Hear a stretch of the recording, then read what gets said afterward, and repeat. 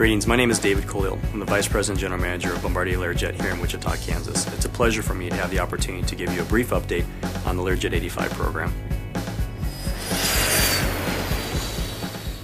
As we've all been experiencing, the economy has been very challenging, especially for the aerospace environment. But one thing I'd like to reinforce is Bombardier Learjet's commitment to the Learjet 85 program. While many of our competitors are canceling or deferring their new development programs, Learjet has a long-term vision for product development, and we're very proud that this program continues to progress given the challenging economic circumstances. What I'd like to do today is have the opportunity to update you on recent program accomplishments and the program moving forward. The first is our proof of concept completion for the fuselage section completed in Montreal. This was very exciting because it validated our manufacturing concepts and techniques on a large-scale layup, which included using the global express fuselage structure.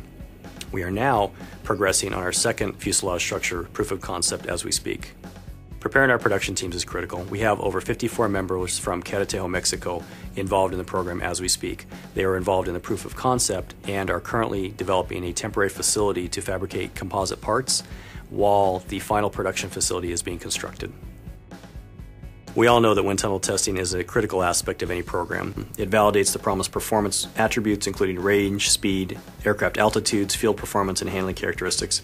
It also really helps us validate the allowable loads on the control surfaces, ailerons, and rudder.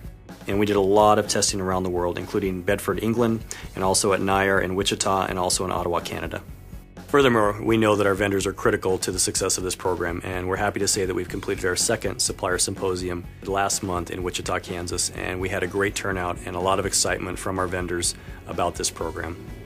The reason why we have a supplier symposium is critical. It has the opportunity to gather all of our top vendors from around the world in one location to talk about program updates, schedule issues, and allow for sharing of best practices across our vendor base. We intend to continue these supplier symposiums and hold these on a quarterly basis.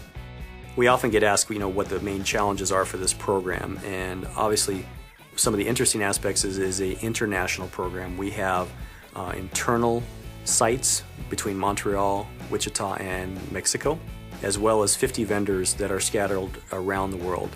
And while it may seem to be a challenge, I think the team has done a fantastic job ensuring seamless communication of information and data across the globe to ensure that we are rapidly progressing this program. So while many people may see that as a challenge, I think we took it as an opportunity to enhance the way that we do new product development.